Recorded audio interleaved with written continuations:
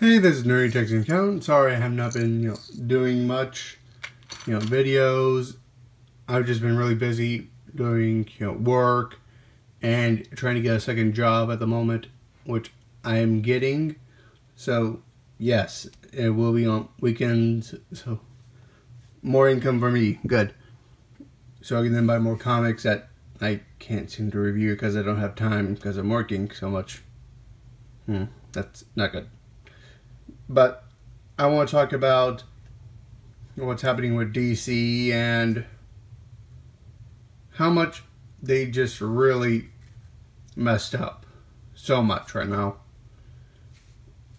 With Brian Michael Bendis ruining the Superman line, Nightwing, DC, ruining Nightwing and so much more. I heard that one of the editors, I think someone said Dan Didio, or I think it was him. I remember Nightwolf, talking about it in one of his videos, and that he wants to make, DC more like Marvel. And I'm thinking, wait, don't you already have a Marvel line with DC? Isn't that the point of the, the new age of heroes? Silencer is a female, Punisher. The Terrifics is the, is basically the Fantastic Four. Sideways is, Spider-Man, Damage is Hulk. So, you already had a line to compete with and try to get readers from Marvel. So why would you need to ruin longtime fans of original characters that, that you had for so long, like Batman, Superman, and just throw away everything that you had? Just why? It's because these people don't understand the idea of having different products. If everything's the same in theme and tone, why read more than just one book? That's my question. If Spider-Man and the Hulk were the same toned and everything, you would just read which character you prefer.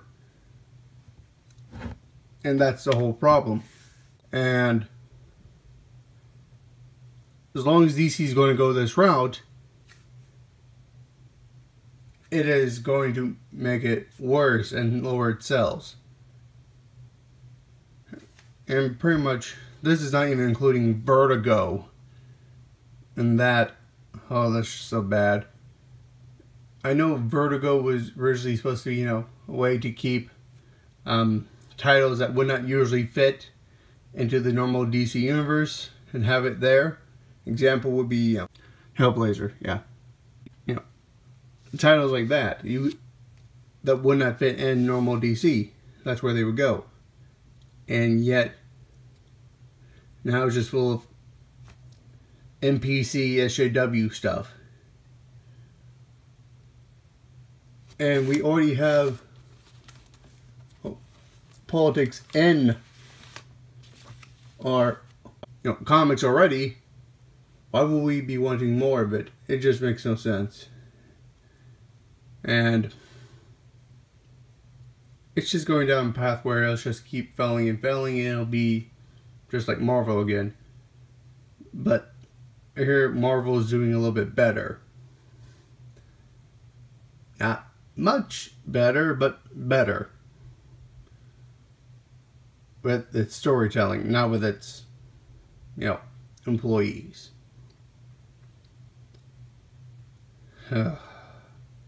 Shonen Jump has just done way much better, just so you know, in my opinion, with how they do it. They're trying to be good to their, the customers and all that. By saying, here, look, you can get a backlog of all our stuff. You can read some chapters for free. That's to entice you to read more and actually get you to, put down money to actually then buy a story that you actually like. If you get to read 5 chapters of it and you like it, then voila, you're going to be much more willing to buy chapters, 1 through 10 and all the other stuff. I know you already read 1 through 5, but you're much more willing to read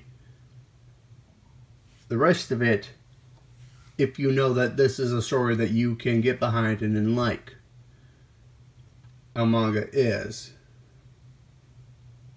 It's much better at, heavy, consistent stories, usually, than what comics are, because, Batman from 40 years ago is different from Batman today, and you pretty much have to read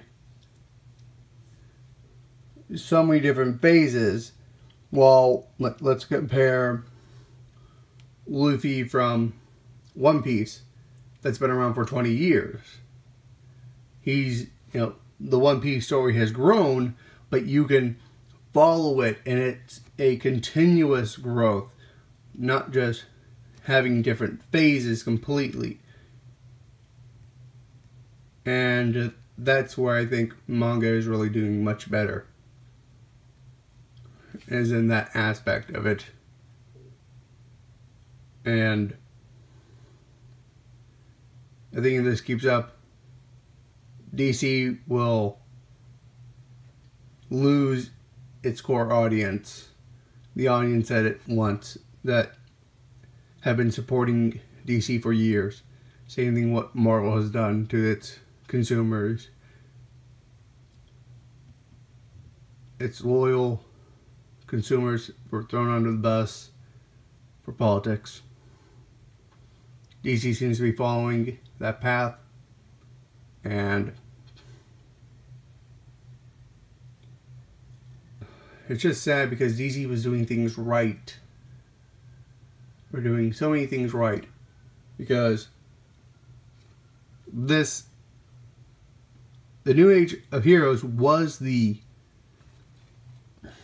Marvel equivalent in the DC universe.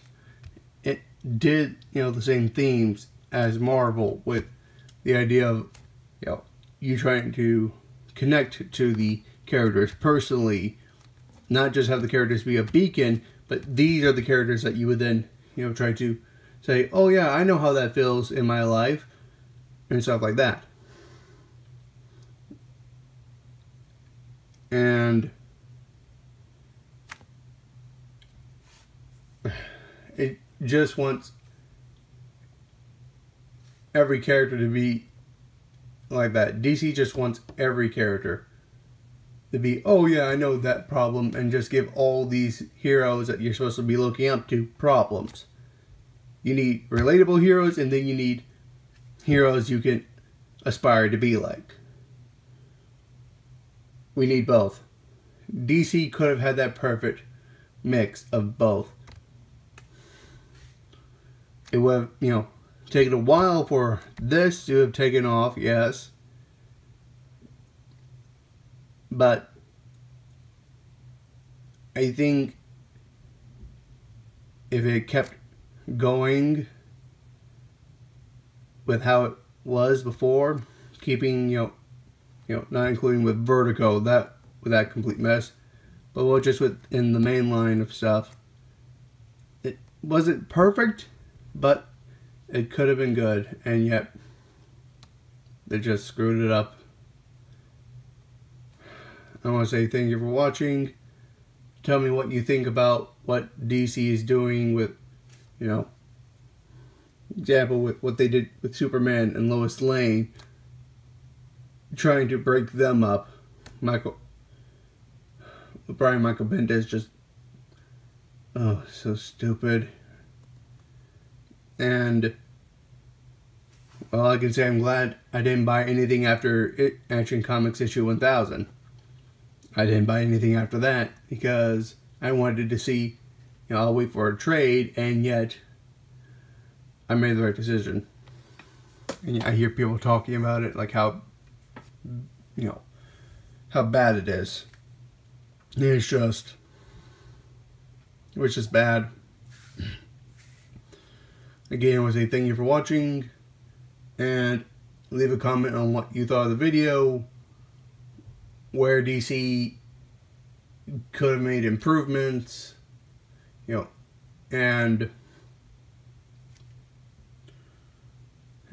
just how disappointed you are in them.